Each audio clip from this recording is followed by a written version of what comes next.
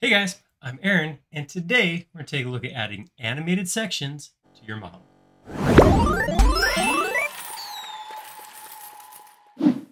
So what's an animated section?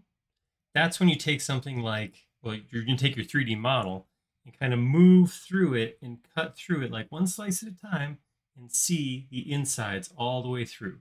It's like taking a camera and just kind of pushing it through, going through walls, everything, just seeing all of it. And this can, a normal section is something we just have a normal tool for. You go in and you put a section, it cuts the model off, and you look inside it from there. But an animated section actually takes that plane and moves it through the model as you transition from one scene to the next. It seems like it could be daunting, but it's actually incredibly easy, and we're going to take a look at how to do it right now. All right, so I have a model. I intentionally went and grabbed a model from the 3D warehouse that was a longer model, right? So this is going to be fun to cut a section through here. So a couple things we're going to use to do this animation. So we're going to use our scenes over here. I'm going to open up scenes, and we're going to use the section tool. Tools under section. Section is under tools, and then right down here I have section plane. So I'm going to use section plane and scenes. That's it. This is going to be very, very, very simple. So what we're going to start with is we're going to come in and we're going to put a section where we want to put the first cut. So I'm going to start that on the outside over here. So I'm going to go to Tools. I'm going to go to Section Plane, and I'm just going to snap it right to the side with green, boom, like that. And I'm going to call this Start. We'll start it with, we'll put a 1 there. All right, so that's number 1. So now, before I do anything else, what I'm going to do, I can right click on this, make sure it's active. Yes, this is what I want. This is active. And I'm going to come over here and I'm going to say create new scene. But before I click the plus button, hopefully if you're following along, you were slow and didn't do it already. I'm going to come down here to what I want to include. So I have the option right here to choose what I want to include with this. All I want to see in this scene I'm about to create is where the section is at. So I'm going to turn everything except for active section plane off. All of it's turned off. I'm going to leave include an animation turned on. But I'm going to turn all the rest of them off, and I'm going to hit plus. And that creates my first scene. That's good. It called it scene 1. That's cool. I don't care. Now, I'm going to create another section plane. So I'm going to come over here. I'm going to kind of come right here. I'll take it all the way out to the end of this deck here. So we'll go to Tools again, Section Plane again. I might be able to snap to the end. Now I'm just going to hit the left arrow key to lock it to green, and then just click right here. And I'm going to call this end. I'm going to call it number 2. Okay. Now a couple things are happening here. Right now we have 2 section planes. Only one section plane can be active at a time, and right now it should be number 2. It is. It's the active cut.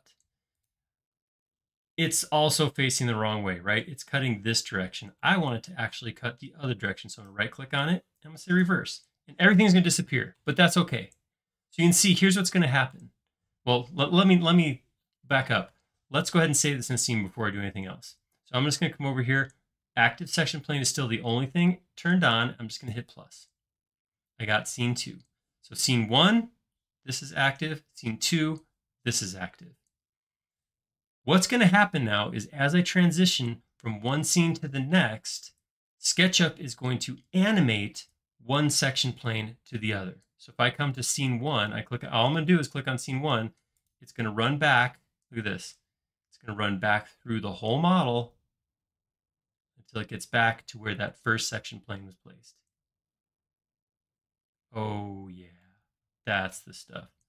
That was cool. Now, because we didn't save anything like camera location or anything like that, I can come in here and figure out where do I want to look at this from. Let's try this. Let's hit scene 2. Yeah, look at that cuts through. That's pretty cool. I like that. But let's get to the point where I'm like just staring right down. I just want to see this thing just get built right in my face. Let's try this. Here it comes. Oh, it's like a 3D movie. So you can see each of the pieces getting built. Very cool, very simple animation. Now this is taking a few seconds to animate. That's all part of my settings, right? So if I come in here to view animation and I go to settings, I currently have this set at 10 seconds. Let's just, for the sake of brevity, let's drop this down and say like, I want to see that as 5 seconds instead. And then I can hit this button. Yeah, look at it go through there. That's awesome. Very cool. One of the things I don't care before in this though, is that my section planes show through the whole thing. Right, so here, see how I can see them? I don't like that very much. So I want to go ahead and get rid of them. So I'm going to go ahead and just grab both of them right now. I'm going to right click on them and just hide them. And this one's highlighted. Well, it's because it's active. But I can hide that too. Now if I hit play, oh yeah, look at that. You'll notice I didn't have to go back in and update the scene with the hidden sections because the state of the visibility of those sections wasn't saved, because the only thing that was saved was the section plane. So very nice way, easy way to save yourself some work later on. Let's go like this and then hit that again. Oh, I love it. Look at it. Look at it. Oh, beautiful. I think I like getting built better than I like it disappearing, though. I think this is cool how it comes out. I could see this as an animation for a product, this container hone as a product or something like that.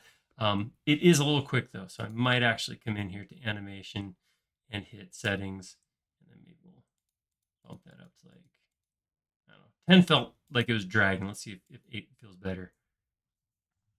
Yeah, I think that's it. Very cool.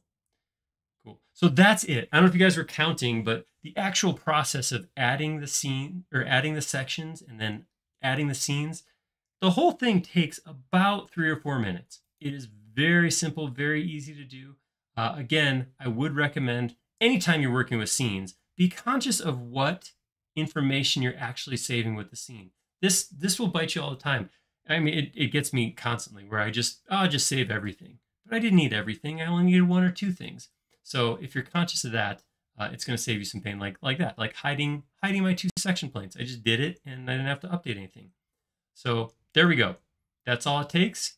A couple of clicks, a couple section planes, couple of scenes, and you can have this very cool building or unbuilding animation created in SketchUp.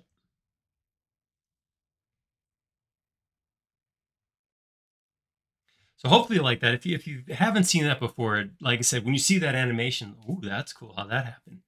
Very easy, very simple to do. Couple of clicks and you can have it in your own model. If you like that video, go ahead and click like down below. Maybe share this with somebody. Maybe leave us a comment. Have you ever done this before? Do you use section planes or animations at all? How do you use them? Are they different from what we just did? Love to hear what you're thinking. And if you don't already, you should probably subscribe. If you made it this far in this video, it means you have some appetite for SketchUp, and we aim to serve you as much tasty SketchUp as we possibly can. All right, we'll see you next time. Thank you.